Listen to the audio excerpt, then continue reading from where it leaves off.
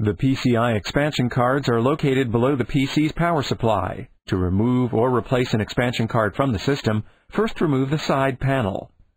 Next, remove the retaining bracket on the left side of the expansion cards. To do so, detach the screw securing the bracket to the rear of the PC. Pull the bracket to the left. Before removing an expansion card, detach any connectors that run to other system components from the card. Pull on the edges of the expansion card to release it from the expansion slot.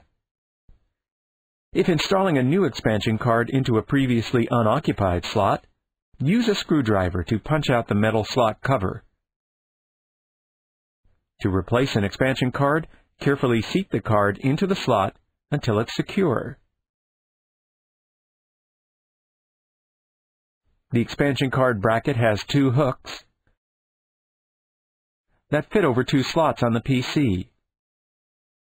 Align the hooks onto the slots and slide the bracket into place.